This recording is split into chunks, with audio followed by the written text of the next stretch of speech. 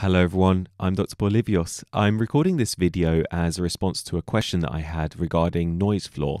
And the question was, what is it that I do to record audio into a video, and what can be done to eradicate background noises, things like fans and computer noises and all sorts of things like that?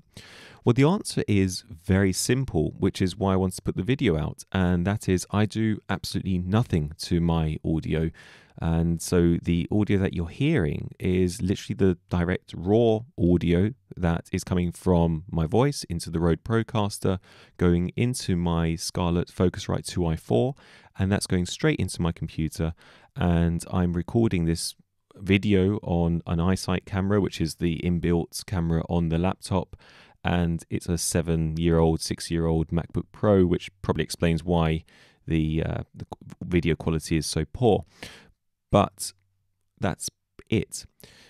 The reason why it sounds acceptable is, without any processing, is also very simple. And it may not be very obvious from the angles that the camera's pointing towards me at, but essentially this pop filter is approximately 1 inch away from the top of the microphone. My mouth, the corner of my mouth, which this is pointed to, is about another 1 to 1.5 inches away from the pop filter. So in total, I'm roughly between 2 and 3 inches away from the microphone. What that means is I can run this at very low levels of gain. So I'm not picking up any other noises around me, or very little amount of extra noise around me.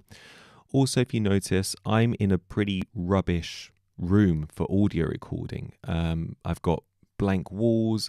I actually have hard flooring here, which is usually a big no-no in audio recording. But as needs must, I'm currently in the middle of moving and all sorts, so this is where I am for the moment. And yet, it still sounds acceptable. And the reason for this is having the microphone close to your mouth, having the gain set at a low level, so you're just picking up what is in front of the microphone.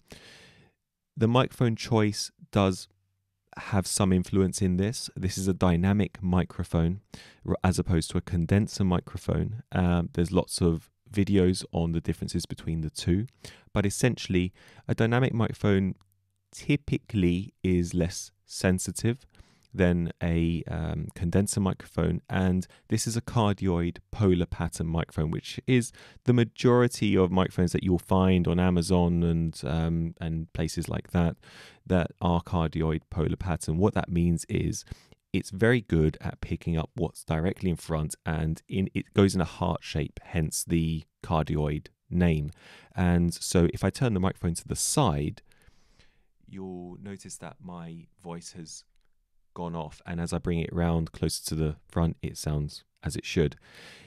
Picking up noises from the back, it doesn't tend to. Cardioid polar patterns tend to just pick up what's in front and slightly to the side. So it's very good for that, and so I can exclude a lot of the noises from my outside, say cars, and if there's a washing machine on in the background, things like that. It does tend to exclude them just naturally from the type of microphone that I'm using. But the key thing is having a very, very low gain. And even in a video like this, I appreciate that the majority of my lower part of my face is covered with a microphone, but it's, to me, I'd rather have that sacrifice and have a better sounding audio quality. So to give you an example, you often see this, which is the microphone put quite far away, maybe even out of screenshot, but you can't hear very well. So what people have to do then is, which I'm doing now, is putting up the gain. So I've got the gain set pretty high now, really high, and you can hear me well, but you can also hear anything else that happens. So if I've got a computer fan on in the background, you will pick that up. If I've got a car passing by, which thankfully there isn't at the moment, but if there was one, you would be able to hear that. So it's the trade-off. What do you want? A good, better sounding audio, or do you need your face more in the view? Personally, there is actually a car going by. But personally, this to me is too much of a compromise for the audio quality, and I would much rather have better audio. I'll turn the gain down so I don't blow your eardrums off. Okay, so just turning levels back down, and now I'm back to the original position. So now I've got the gain set right down, and hopefully it's apparent in the noise floor. The noise floor is now low. Next, what I want to do is just talk about how you would go about potentially processing some audio for a podcast, or if you're recording the audio separately to your video, you can then process it, and then using the video editing software that you have, you can match it up and use the processed audio over the raw one. So I'm going to do that now. Okay, so I've opened up my DAW, my DAW, which is the digital audio workstation, and I'm currently using GarageBand. This is the native software that's found on every Macintosh, but if you are using Windows, you can use something like Audacity or Adobe, or you can even use Logic, which is the next level up from this on Macs. But I use this. I'm not going to go through how to record into GarageBand or into a DAW, because I think there's so many videos on that explain it so well. They're very easy to find. I will, however, do a tutorial if you want me to. So what I've got here is I'm going to record a raw recording, which should sound exactly as I'm speaking now, as this is an unprocessed audio that you're hearing. And then I'm going to process it, and I'm going to show you what the end result can sound like. And I'm going to also show how you can use the processing to try and get rid of some of those extra noises, or trying just to improve the audio quality. So I'm going to record the intro, a new intro that I'm working on for my podcast called A Doctor's View. So here we go. Hello and welcome to A Doctor's View, a podcast discussing everyday topics in health, fitness and mental well-being, as well as providing an insight into medical life and its challenges. I'm Dr. Bolivios. Let's begin. Okay, so that's a rough take on the intro. And so what I want to do is show the process regarding the workflow. Let's create a new track just to make this easier, so I can just show you what it is that I want to achieve. So when you have a track and a recording, you've got plugins. Now, plugins are essentially, when you see a recording studio, be it a radio station or a professional music artist, you see lots and lots of equipment with lots of dials and lots of needles going up and down and monitoring and all sorts of things. Obviously, a laptop doesn't have this. So what there are these things called plugins, which are essentially electronic versions of those analog pieces of equipment. So they're trying to achieve the same thing that those are doing. So there's some things that are your friends. The channel EQ and compressor, they are pretty much the two that you would really need. In fact, on a lot of them, I just use the channel EQ. I've recorded many podcasts without doing anything else other than changing the EQ. There's a few other ones that you may want to include. They are things like the compressor that we've talked about. There's something called an exciter. What this does is it picks up a certain frequency that you think needs to be boosted, and you can add that, and you can add the amount that you can choose the frequency, and you can also add the amount that you want it to improve. You won't hear any changes on my voice currently with me playing around with this, but I'll show you the end results later on. Then you can add your compressor, you can turn that on. So The compressor is your best friend if you know how to use it. It can be your worst enemy if you overuse it. And again, there's loads of tutorials on how to use a compressor. I'm still getting to grips with all of this. I'm actually quite new to the processing side of things in audio, so apologies if it doesn't sound as good as you are expecting in the end result. But essentially, the compressor threshold, that's the point at which you want the compressor to kick in, and the ratio is how much you want the compressor to be working, essentially. So what it does is, if you're speaking very, very loudly, it brings the really loud parts down to make it roughly the same level or lowers the level to what your normal tone is, and the gain brings the lowest levels up so that everything looks like a nice middle waveform. It's not the best explanation, but there are loads of good tutorials out there. So you would turn the compressor on. There's a few other things. There's what's called a De-Esser. Now, I've got these in my recent ones because I've used these, but if they're not there, you can search for them, at least in GarageBand. There's lots of things here.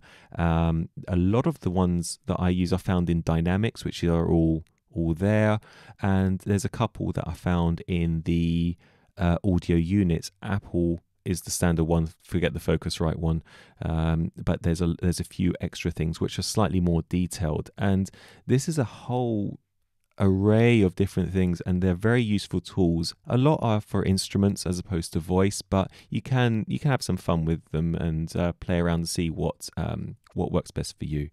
Now, the De-Esser, what this does is the S sounds, the high sibilant sound, so the s, sorry, that's not very pleasant, but that noise, it suppresses them, so you don't get all of that. If you do produce audio that has loads of really high sibilant sounds, you'll notice that you can suppress them with the De-Esser.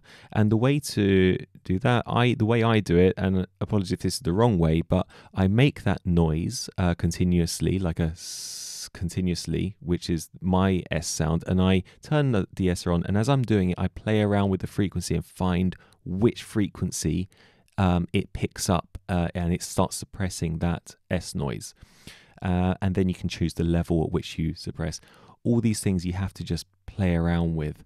Now, you can add more. So if you see what I did there, if you go down to the bottom or even in between the two blocks, you see a line light up, and you can add an extra one. Now, there's one called AU Graphics EQ on GarageBand, and this is found actually in the audio units, Apple, and it's up here.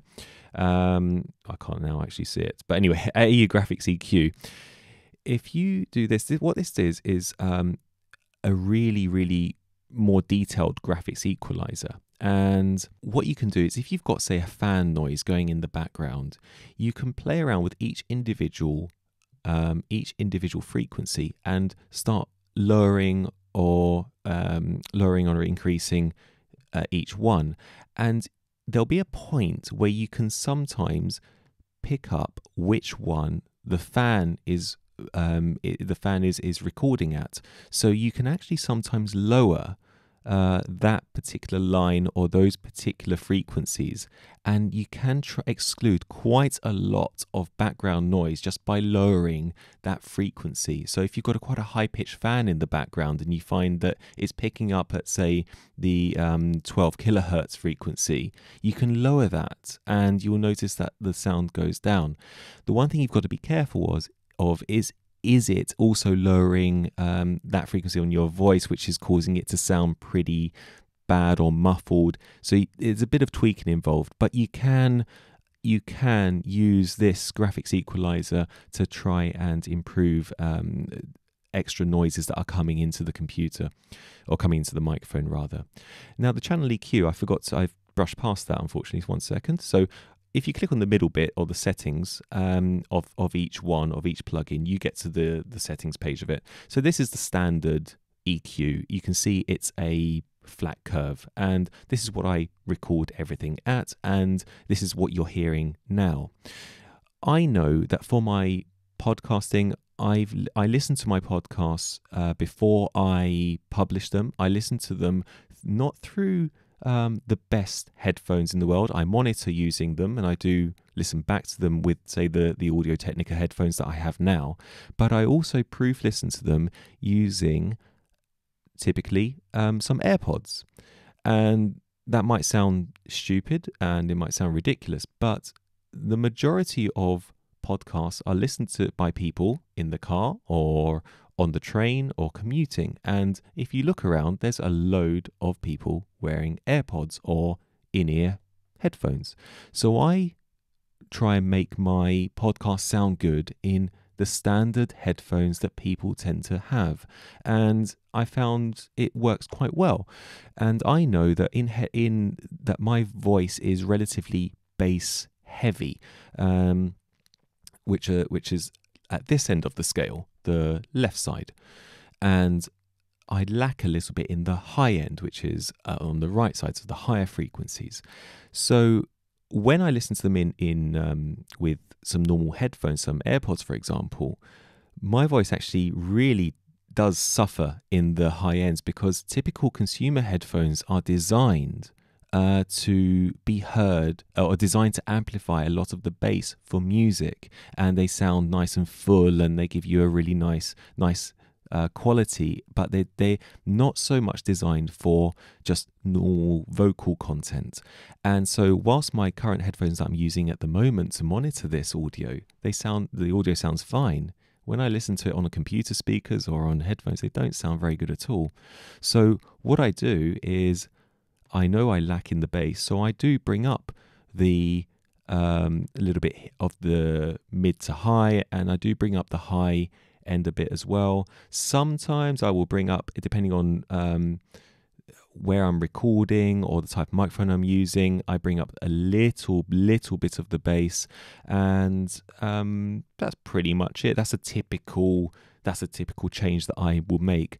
I do sometimes, if there's lots of low end rumble, I bring this in so that I don't pick up the really low end. And if you are really close to the microphone and you getting a lot of proximity effect, you can bring that in as well, and that helps reduce that. And again, if you've got really high pitched noises that you want to bring out, you can just completely eradicate them by just bringing in the higher end frequencies as well. So if you look at the curve when I take the mouse off it, you get just the things in the middle that are picking up. This will vary between your voice. It will vary between the type of microphone you're using. So if you have a typically very bright microphone, you may have to bring the higher frequencies down a bit. Or if you struggle with the bass, or you have really heavy bass in your voice, you can bring this down a bit, and so on. It's about playing around and seeing what sounds good for you. So what I'm going to do is I've got all of this preset. Oh yes, I've got noise gate as well. Now noise gate is a lovely feature. Again, you can overuse it, and what noise gate does is, if you've got this is actually very useful if you've got something very low underlying that you want to get rid of. So when you are not talking, you won't be picking up any noise below what I set it to, which is minus 59 decibels.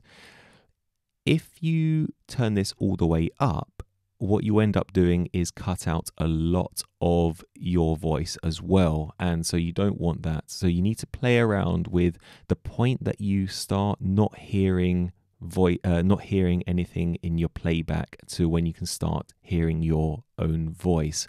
And unfortunately, the GarageBand noise gate isn't particularly great in that you can't adjust anything else. You can't adjust how fast it works or the attack release time and all those things which more professional digital audio workstations have. But so I don't actually tend to use it at all, because I find I'm too worried it's going to make my audio sound too choppy. But what I'm going to do, I'm going to delete this track here, and I'm going to copy this, and I'm going to paste it there. So I've set all of these up. They sound quite exaggerated, but it's just to show you the difference between a raw audio content, which is my track 1, and a processed one, which is track 2. So I'm going to play this all from the beginning. You're going to hear the raw one again, and you're going to hear it then go straight onto the processed one, and so you can see the difference. Hello and welcome to A Doctor's View, a podcast discussing everyday topics in health, fitness, and mental well-being, as well as providing an insight into medical life and its challenges. I'm Dr. Bolivios. Let's begin. Hello and welcome to A Doctor's View, a podcast discussing everyday topics in health, fitness, and mental well-being, as well as providing an insight into medical life and its challenges. I'm Dr. Bolivios. Let's begin. So it just gives you an idea of all the things you do. It's not perfect by any means what I've done. It's just purely just to show you a typical workflow. Like I say, normally for podcasting, all I actually end up doing is just changing the EQ and sometimes putting a bit of a compressor if I've got over exuberant guest or something along those lines. But in reality, that's pretty much it. The other thing you can do with the EQ is you can bring up the gain if you're not using the compressor, and that's done on here on the right, so I can increase the amount of volume, and that's similar to what you'll find in a lot of the video video editing things in say iMovie or similar. So that's it. I hope it's been useful in terms of showing you roughly what you can do to help improve audio. Like I say, I'm quite new to this still, and I haven't really explored the whole processing side of things too much. The one thing I will say, and the thing that's served me the best in terms of audio quality for podcasting and even these videos, is that by making sure that my initial recording is good, my levels are good in terms of gain, I've got good distance between myself and the microphone in that I don't have much distance at all, and I've got a good environment, forget what I'm recording in now, you'll find that it saves you a ton of time later on in terms of you need very little in terms of processing and in terms of adjusting EQs and trying to get rid of all those noises. It just saves a lot of time and hassle, and it gives you a better result, at least in my humble opinion. Before I go, I can't leave this video as a doctor in the NHS, the National Health Service here in the UK, without extending my sincerest gratitude and thanks to everyone involved in this current pandemic, which is causing so much pain everywhere. And that gratitude doesn't just go out to my colleagues and everyone in the hospital, of which there are thousands worldwide, everyone from the security guards there to the cleaners to the physios to the intensivists to all the doctors on the wards and the nursing staff. They're all phenomenal. But outside the hospital, there's a lot of people that are continuing to go to work to help keep this country running, and they are the postal service, the shopkeepers, the pharmacists, the refuge collectors, all these people, and all the key workers, the teachers, and so many people that have just gone out of my head. And the list is huge, and I'm sorry if I haven't mentioned your profession, but my sincerest thanks to everyone, and also to everyone who's messaged me and expressing concern and gratitude. And it's very difficult for everyone, and I'm not someone who likes rules and regulations and things very much, but this is one of those times where I beg of everyone to please follow the guidelines given by their local health authorities and what seems to be unanimously every government in every country, which is to stay indoors and to avoid contact and with people and to not travel unnecessarily. I see on a very daily basis what this is doing to people, the coronavirus, and the impact it's having directly on not just the people it affects physiologically, but also the people it affects within that family, and it's not something to be taken lightly. So please do listen to the advice, and please stay safe as well. And yeah, I look forward to making more videos in the future, hopefully after I've had a haircut. Haven't had a chance to, and also hopefully it'll be a little bit of a nicer environment too. So anyway, stay safe, and I wish you all the best, and good luck with your any future audio recording endeavors.